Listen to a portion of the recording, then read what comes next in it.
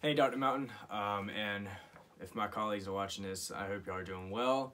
I hope that this weather that we're experiencing right now isn't ruining your day if you had any plans. So the topic that I chose, and it was, at first I've kind of felt a little confused with it, and I realized that I had asked to change my topic, and I was like, this is something I can go with. And the topic I chose was how to hire and fire a staff member. Now, this can be in a church, this is not going to be in a church, this could be in a Christian business, not in a Christian business, but what we're going to do is we're going to focus on the more Christian aspect of it. And while I was thinking in my mind about this topic, I started to brainstorm, how did Jesus decide who his disciples were going to be? How did he know them by name? And I'd never thought of that before. And we always talk about our disciples, and we've spoken about a lot of them in this semester pertaining to this class. And so I started looking, and I found Luke 6. And this is whenever Jesus was going up to the mountainside, and he was praying day and night. And we don't know exactly what he was praying, but we know that he was praying for his disciples, for those men that were going to be continuing his teachings after he leaves. And so whenever he came down from the mountainside, we know that he knew them by name. He was able to call them to come to him and to ask them that they would drop their belongings, drop whatever they were doing at that minute time, and follow him. And so I started thinking, why don't we have faith like Jesus did? Did Jesus have faith? And I'm going to just dig into my paper here a little bit, because I want to be able to, because there's so much information in here, and I want to be able to say it correctly from what I typed, and I don't want to mislead you in the wrong direction. But whenever I was asking, did Jesus have faith, it's something that I came across, and I was like, I've asked myself that, but I've never actually wanted to ask a professor that, because then I felt like I would be kind of questioning if he did have faith. But as we find in Luke 2:52, and I'm gonna read this, it says, Jesus received more wisdom and stature. I didn't really read the verse itself, but I'm paraphrasing what it was, what we find in Luke 2:52. Jesus received more wisdom and stature. So we can see that Jesus was not acquiring his full attributes of divinity, which also includes omnipotent. All right. Jesus was made subject to the law, as we read in Galatians 4:4. So we can conclude that Jesus was understanding with his limitations of being a man.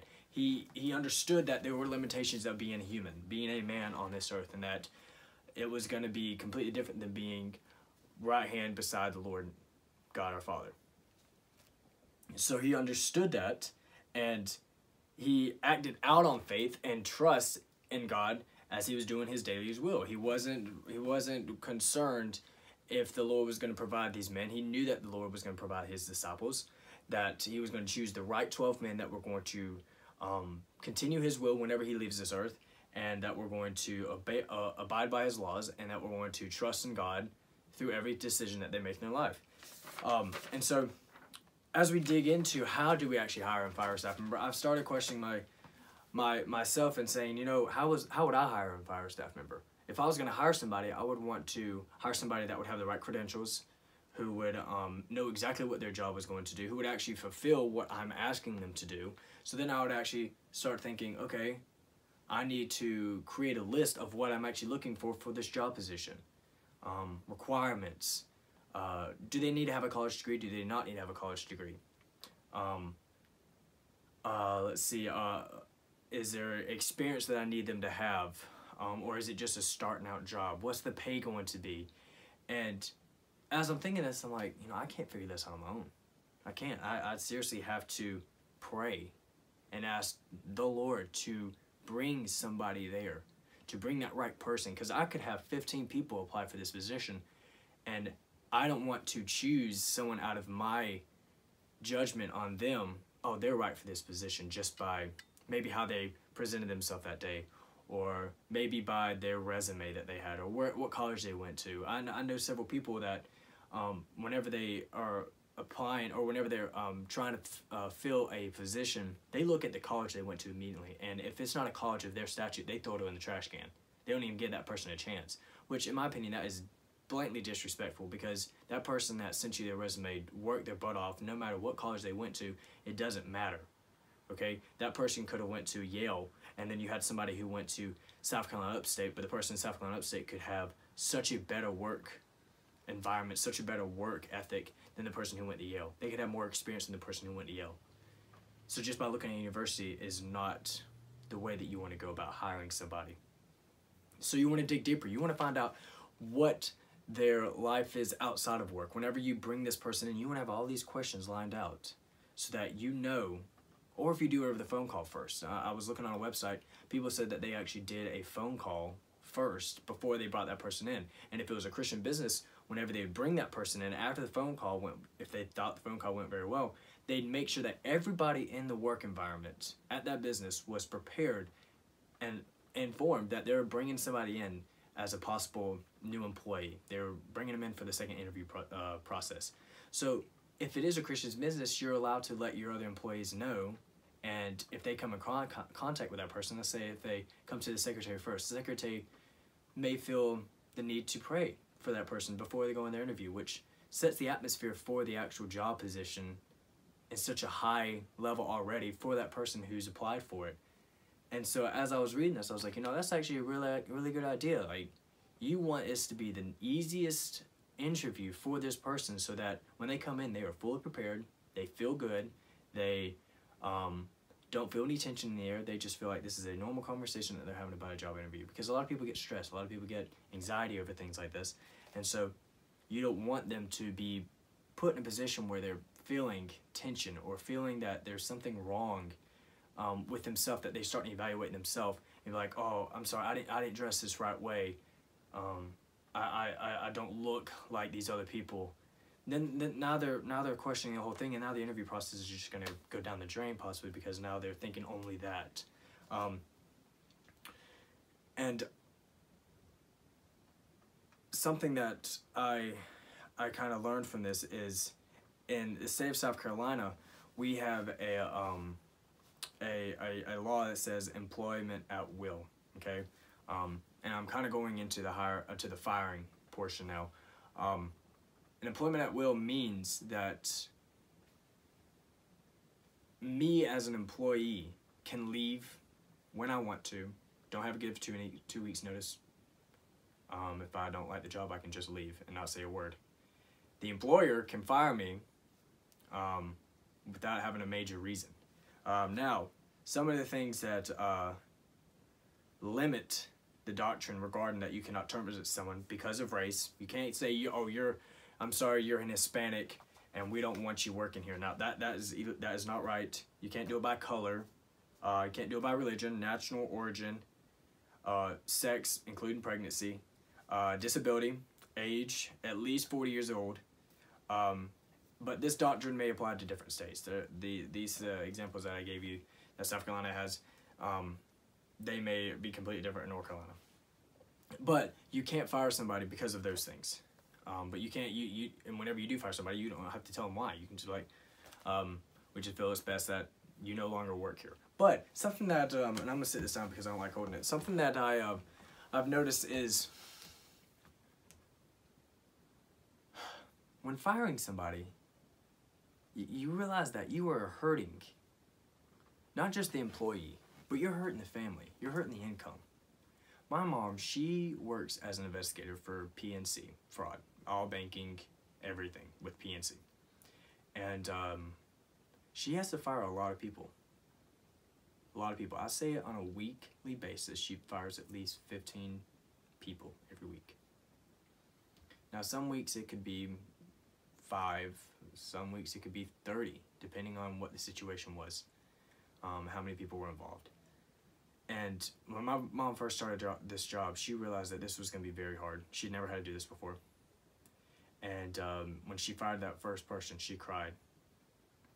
And she had a sense of feeling that this person was a Christian, and she asked if she could pray for them. And my mom prayed for that person over the phone. They don't know her life. They don't know who she is except just her name, that she works for PNC. And my mom doesn't know anything about them either. And so I asked her, I said, Mom, how hard is it to fire somebody? She said, Adam, it's the worst thing, because right now we're dealing with a time of crisis with COVID-19, and now a lot of people are losing their jobs just because businesses are not allowed to pay or don't have the funds to pay for people being out of work. And now since South Carolina is going and the route it's going to start hitting a lot of South Carolina homeowners, a lot of people who live here, a lot of residents. And so she said it's a hard time right now because I'm firing people and I know that they won't have an income. And she said it's even worse during Christmas. And she says what I normally do is if I know that they're going to be fired, I'm not going to fire them until December 26th. I'm going to let them have a Christmas with their family, a full day with their family, not being worried about a phone call or work, and then I'll break them the news the 26th. And I told her, I said, that's very kind of you. I honestly don't know how you do it. But when we fire somebody, we realize that we are hurting them. We are hurting that family member. We may have had this employee for 10 plus years and then they've just done something completely wrong in the business, which could have destroyed the business. So you had to eliminate the issue. And in a verse, my mind came to this, and I want to talk about Proverbs 25, 4 through 5. All right, Proverbs 25, 4 through 5 talks about how dross in the verse is a residue that is left over after the ore has been purified by the fire. It is not needed. Much like a work environment, think of dross as the wicked employee, okay? That person who's been working there for 10 years may have done something so wicked that it hurts the business. You could have lost $10,000 in one day because of that one person, all right? And so what you have to do is you have to remove that wickedness in your business. Now let's say if it's somebody who's only been working there for 6 months and they have caused arguments, they have always stated their opinion, they don't listen, they are rude and disrespectful to you and to other employees as you are the employer, and you realize that this is just not down the road. They may have had an excellent interview, but their interview could have been a show.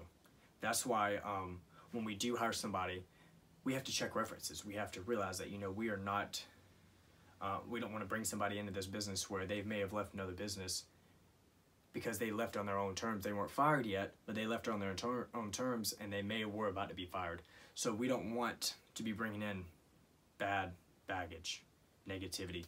And so you have to remove that dross. You have to remove it all so that your business actually grows. And something that I noticed is whenever you remove your negativity, everyone else becomes happier. They enjoy their job. They get more work done. That's what more importantly thing, like they get their work done. They feel the need to actually not have to worry about somebody coming and talking to them about something else. So they're able to actually work and get things completed. But going back to firing, when we fire somebody, we may have, like I said, been here for 10 plus years. We know them, we know their family, we've had barbecues with them, we may have gone on vacation with them, been in their house, they've been in your house, and it's a friendship, it's a bond that you have now had to get rid of. And in the Christian business, you are able to do this. You are able to pray for them. You are able to pray with them right then and there. But you see, when it fires somebody, you don't want it to be a long, dragged out thing. You want it to be short. You want it to be sweet. You want them to realize that this is a termination. There is no chance that you can get your position back. You don't want them to be thinking when they leave, ooh, I can come back here and work maybe. No, you want them to understand that this is a termination, that you are leaving this business. I'm sorry, and I understand that your wife and your kids are going to be hurting at this time, but this is why. And then you could possibly give them instructions on how they could improve. Maybe something that they actually did. Maybe they didn't steal from the company. They didn't lie. They just may have not completed something on time. And that could be that's a personal thing. Like you're not completing tasks on time, time management issues. So you can throw that in there, but you can do it in a way that's not rude or demeaning, and say that I'm praying for you. I'm praying that the Lord will open up a position, that He's closing a position now, and He's opening you up another position, maybe 3 months down the road, maybe 4 months down the road, to give you time to think about time management, to figure out things on your own, so that whenever you're prepared for this next job, that you won't have that same issue. And it's just, hiring and firing a staff member is very important. It really is. You don't want to hire somebody who's going to bring the business down. But you have to fire somebody who's going to ruin it, who's going to hurt in the business.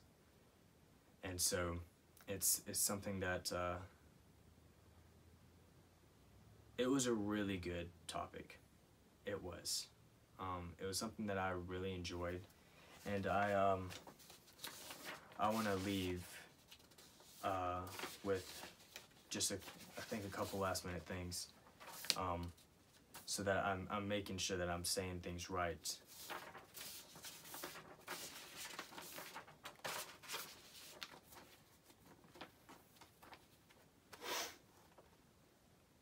When we hire and fire a staff member, we focused on the main person we ought to strive to live by, and that was Jesus.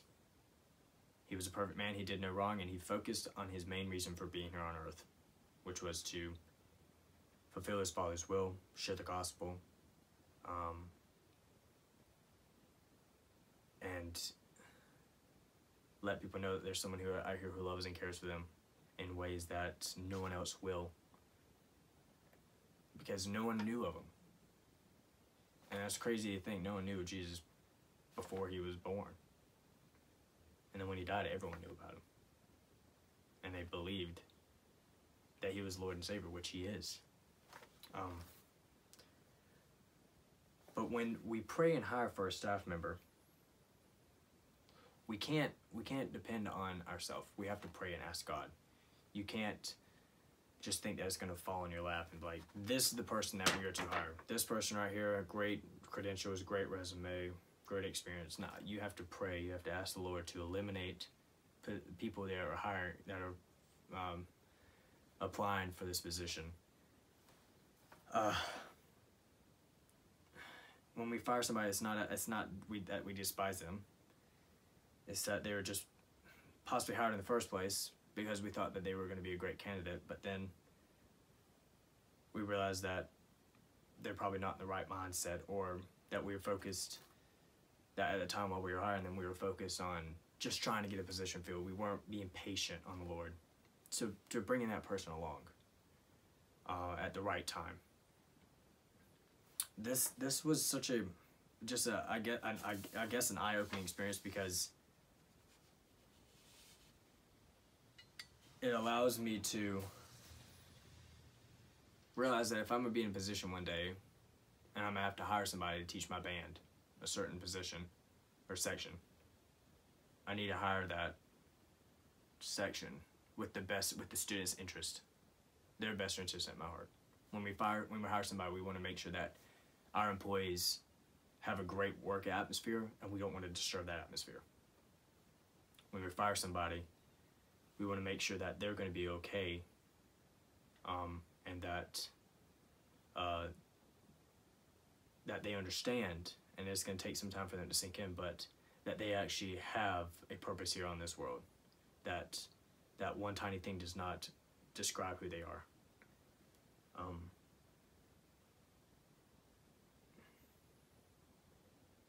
Yeah, that's all I have to say, Dr. Melton. I thank you for listening, and I hope that during this time of us being away from North Greenville, I hope that it hasn't been too hard for you as a professor. It's not been difficult, but some professors are, of course, a little bit difficult to work with in these terms. But thank you for listening. I hope that me stuttering and how I look as an appearance doesn't make my paper look bad. Thank you for being a great professor. I really appreciate it. I came in here kind of, and I'll be honest with you, I came in here kind of like, I'd say, felt like I wasn't worthy enough to be in the classroom, just because I knew I was surrounded by a bunch of